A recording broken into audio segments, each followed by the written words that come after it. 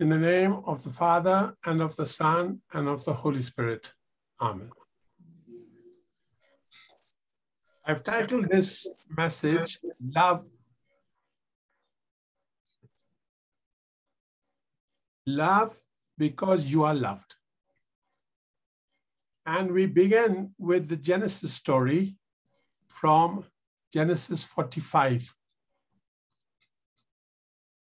This chapter is the heart of the story of Joseph, narrated for us in Genesis 37 to 50. We know the story.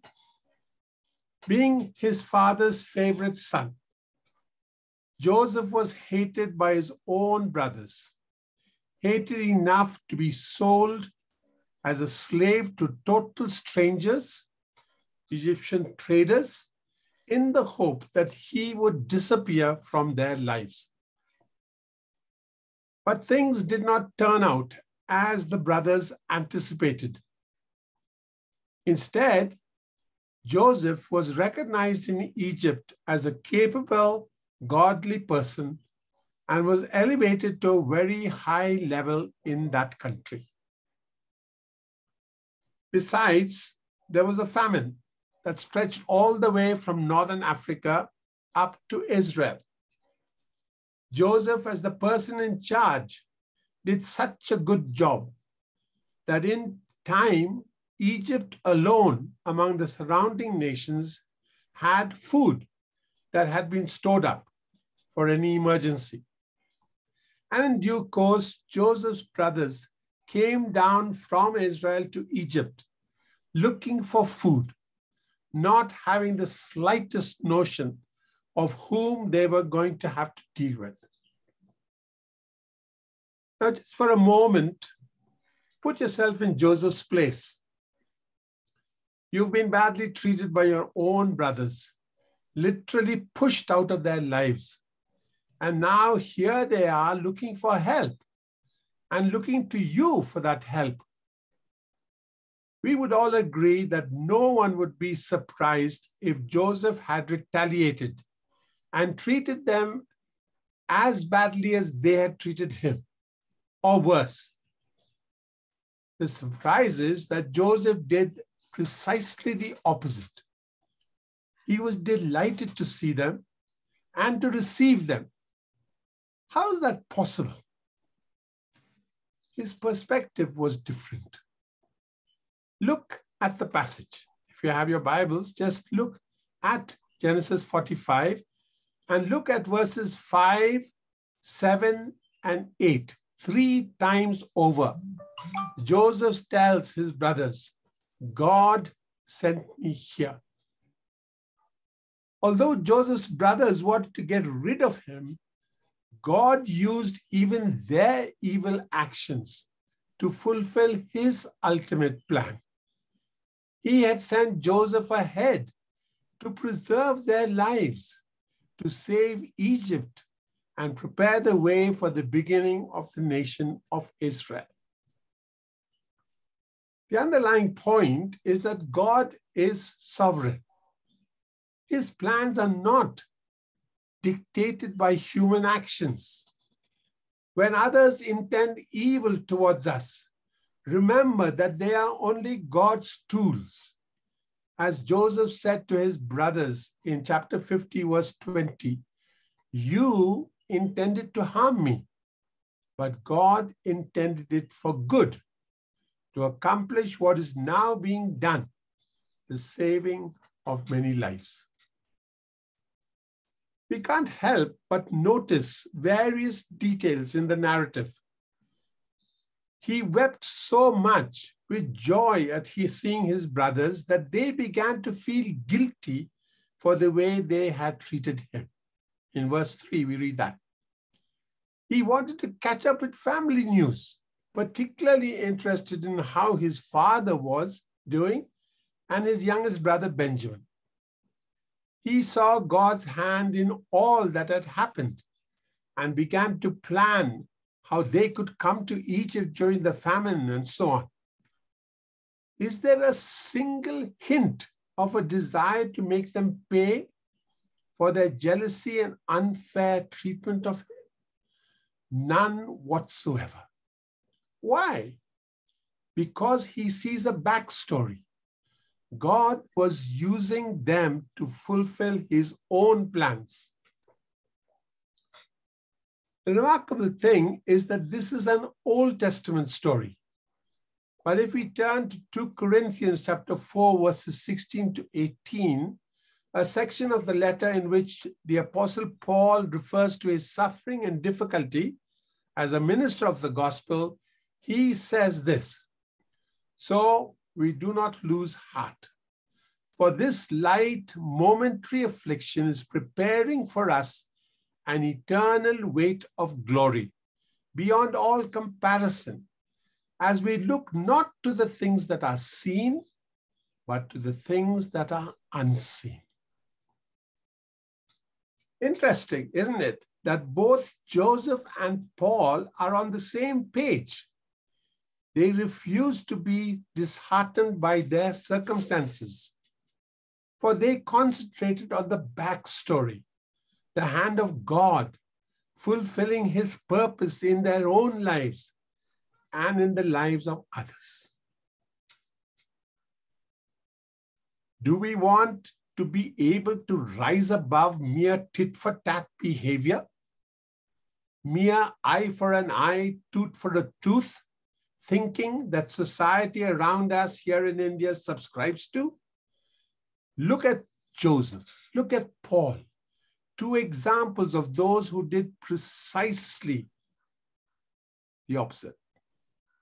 Instead of retaliation, they put things in fuller perspective and loved those who showed no love to them. The example par excellence of this loving response to those who mistreat us, however, is the Lord Jesus himself. And we turn to our gospel reading, where he talked about loving our enemies. Luke chapter 6, verse 27 to 38.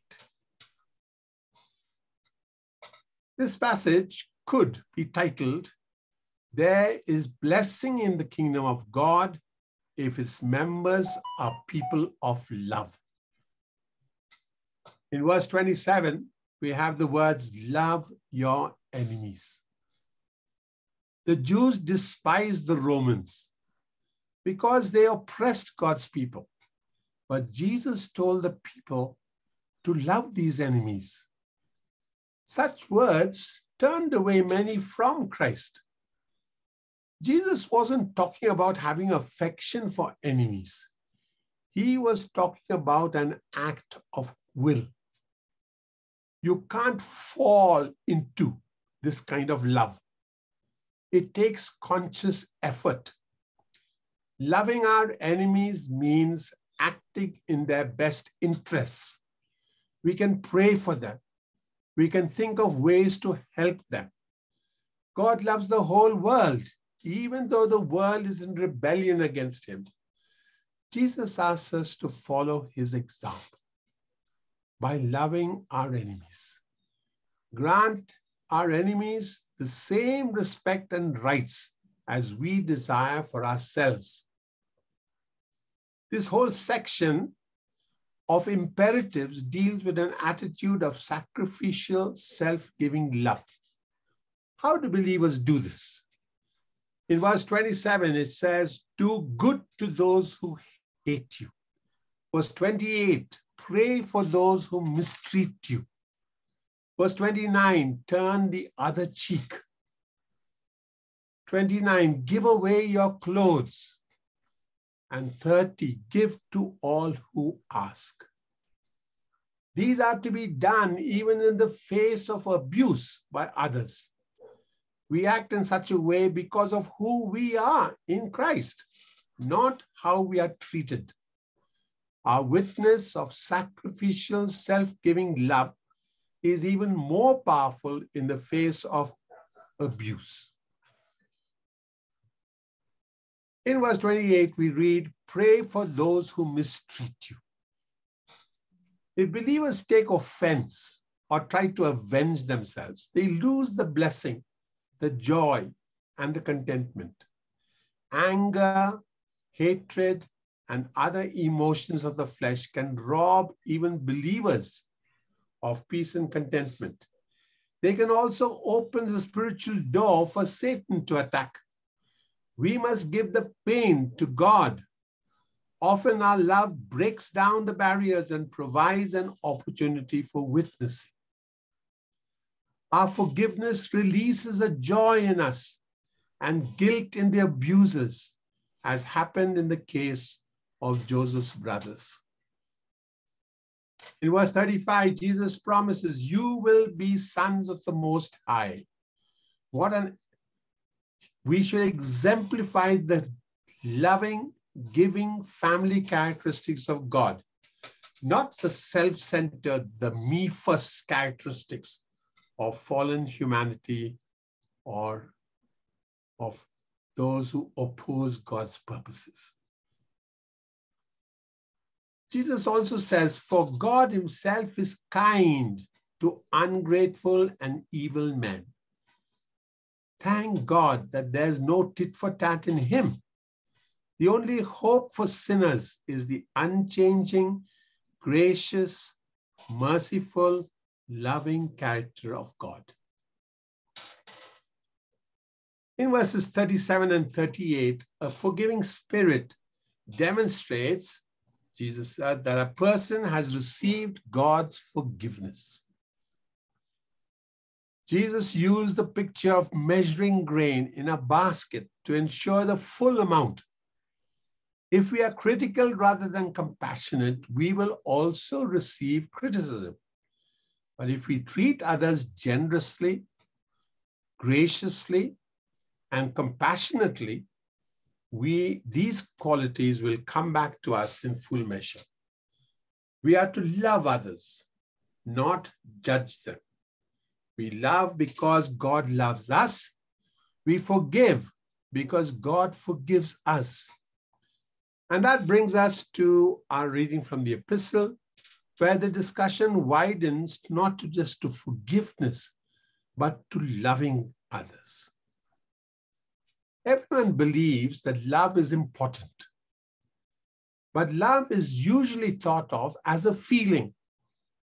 In reality, love is a choice and an action. God is the source of our love. He loved us enough to sacrifice his son for us. Jesus is our example of what it means to love. Everything he did in life and death was supremely loving. And it's the Holy Spirit that gives us the power to love. He lives in our hearts and makes us more and more like Christ. God's love always involves a choice and an action, and our love should be like his. We need to ask ourselves, how well do we display our love for God in the choices that we make and the actions that we take? Now in verse 8 of chapter 4, 1 John chapter 4, John says, God is love. Note, God is love, not love is God. Our world, with its shallow and selfish view of love, has turned these words around and contaminated our understanding of God. The world thinks that love is what makes a person feel good, and that it is all right to sacrifice moral principles and others' rights in order to obtain such love. But that isn't real love. It's the exact opposite. It is selfishness. And God is not that kind of love. Real love is like God, who is holy, just, and perfect. If we truly love God, we will love as he does. If you look carefully at verses 9 to 12, actually, we have a firm focus on the cross. The cross of the Lord Jesus is the greatest demonstration of love that there is. Think who Jesus was. Recognize that God took the initiative and think what Christ endured. In verse 9, we are reminded that Jesus is God's only Son. While all believers are sons and daughters of God, only Jesus lives in this special, unique relationship. And in verse 10, love explains. 1, why God creates. Because he loves, he creates people to love. Why does God care? Because he loves them. He cares for sinful people. Why are we free to choose? Because God wants a loving response from us. And why did Christ die? His love for us caused him to offer a solution to the promise of sin. And why do we receive eternal life? Because God's love expresses itself to us forever. Nothing sinful or evil can exist in God's presence. He is absolute goodness. He cannot overlook, condone, or excuse sin as though it never happened. He loves us, but his love does not make him morally lax. If we trust in Christ, however, we will not have to bear the penalty for our sins. We will be acquitted by Jesus' work on the cross. In verse 12, we read about no one ever seeing God. And if no one has ever seen God, how can we ever know him? We are reminded of that verse from John's Gospel. John chapter 1, verse 18 says, the one and only Son who is himself God and is in closest relationship with the Father, he has made God known. Jesus is the complete expression of God in human form, and he's revealed God to us. When we love one another, the invisible God reveals himself to others through us, and his love is made complete. Some people enjoy being with others. They make friends with strangers easily and are always surrounded by friends. Other people are shy or reserved. They have a few friends but are frequently uncomfortable talking with people that they don't know or mixing in crowds. Shy people don't need to become extroverts in order to love others. John isn't telling us how many people to love, but how much to love, the people that we already know. Our joy is to love faithfully the people that God has given us to love, whether there are 2 or 200 of them. If God sees that we are ready to love others, he will bring them to us. No matter how shy we are, we don't need to be afraid of the love commandment. God provides us strength to do what he asks. And that brings us to the thought of the Holy Spirit that John deals with in verses 13 to 16. When we become Christians, we receive the Holy Spirit. God's presence in our life is proof that we really belong to him. He also gives us the power to love. Rely on that power as we reach out to others. As we do so, we will gain confidence. So in our reflections on the biblical text today, we begin with the outstanding example of forgiveness, Joseph. Then we recognize the parallel in the way of thinking of the Apostle Paul. And from our gospel reading, we learn that the source of such thinking is the Lord Jesus himself. And in our reading from the epistle, we were reminded that forgiveness is just one way of expressing basic love.